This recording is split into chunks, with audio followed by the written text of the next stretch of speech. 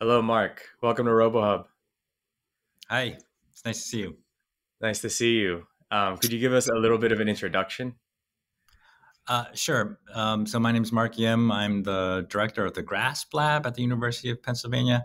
The GRASP Lab is the oldest robotics research lab in the country. I'm also currently the competitions chair for ICRA that's coming up in Philadelphia. hmm Yeah. Could you elaborate a bit on the your role at ICRA as the competition chair? So basically, it's more of a facilitator. People have ideas for competitions. They send proposals to the competitions committee, and then we evaluate them to see if they're appropriate and fits within what we're trying to do.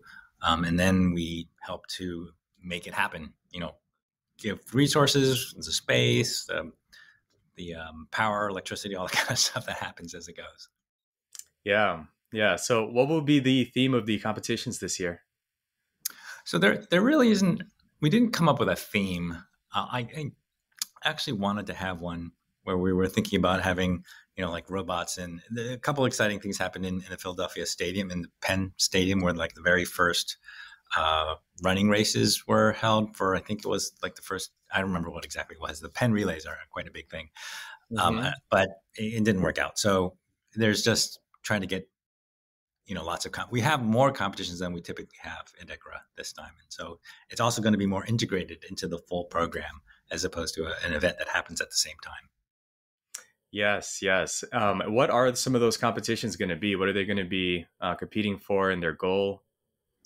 So this one, the COVID times are make things a little bit funny because hmm previous years they had competitions, but they were all virtual, and then as we were organizing things this year. People weren't sure, is it going to be virtual or not? And so people said, okay, a lot of the proposals were, okay, this is what we're going to have, but in case it's virtual, this is, we have the separate plan. So what we ended up with was half of the competitions being virtual and half the competitions being in person.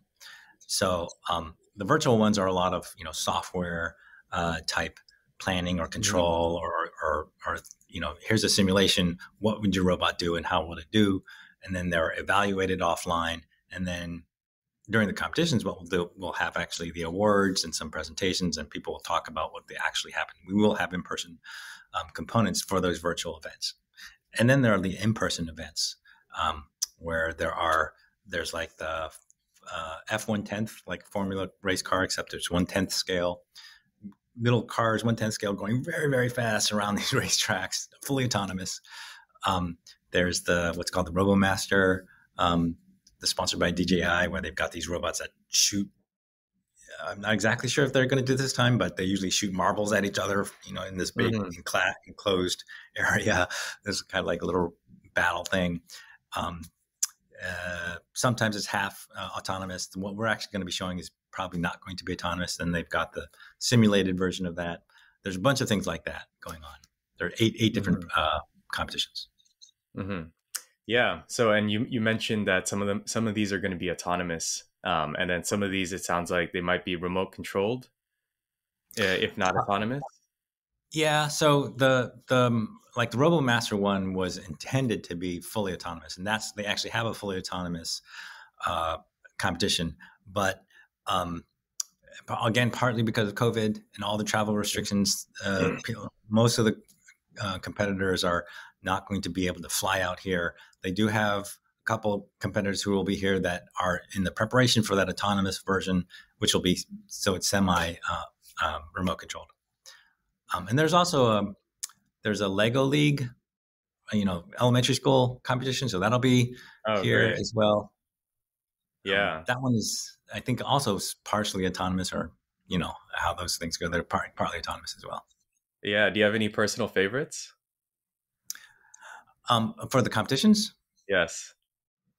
um, the they all are pretty exciting. I think they run the gamut from motion planning, like with obstacles, to flying vehicles, agile drone flying, to uh, manipulation, there's this one is in person. They have a bunch of robot arms and they have to like set a table, and can they do that autonomously, Hmm. seeing all the different components, that kind of stuff. So there are lots of different types of competitions which are fun.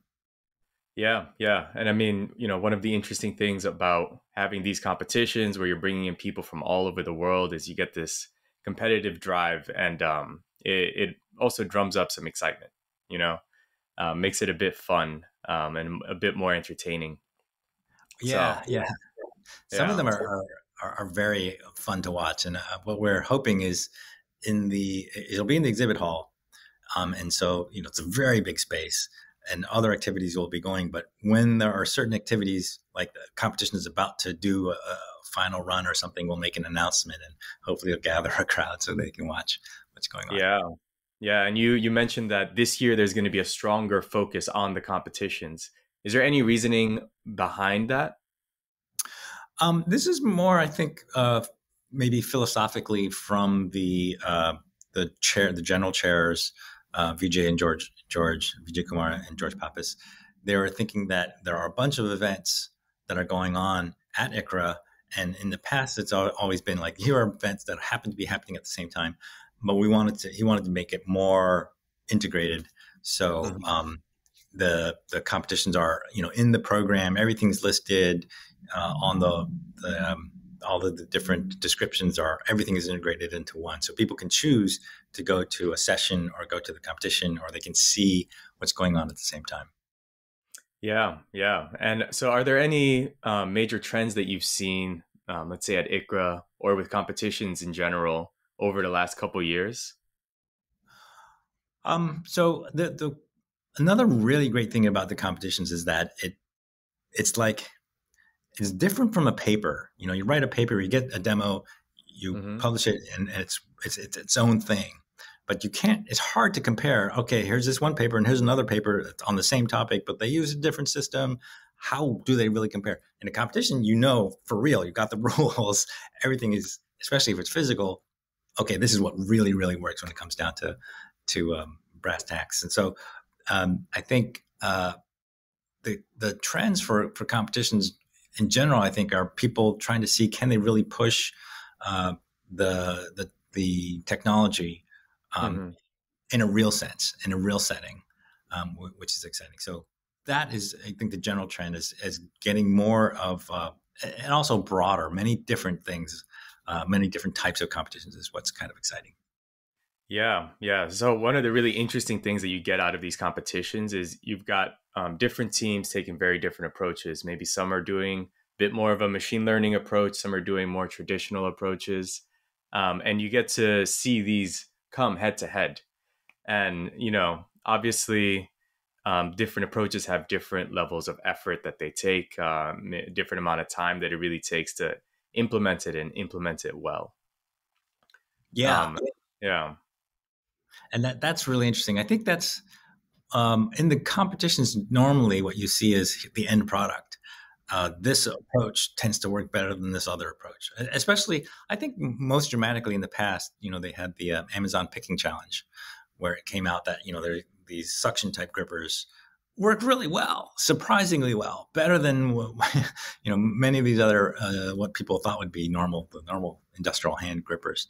Um, and so that was a time when you got to see, okay, here's an approach that works well for a large uh, set of tasks. Uh, but what doesn't quite come out is like how much work went into getting that particular approach, because that's you only see at the competition the final result, not necessarily how much effort went into it, which is a bit tricky. Yeah, yeah. Or what the potential could be for one of the approaches if, there is more time that they could invest into it. So some things lend more easily to a quick win, whereas other things might be long term, a bit more realistic to That actually implement. that's a really good point. So the competitions which have had a longer history of running over and over again, um, you know, competitors who can come back year after year can build on uh, previous work. But when we have a new competition just introduced, very often it's only been 6 months or whatever that people have had to prepare for it, unless they happen to be working on that topic Mhm. anyway, which is again, so it's a really interesting point that you bring up. This, how do you get competitions to be, more building on previous work type of things, and so it can carry through longer term. Thank you very much, Mark. Yeah, no problem. Okay.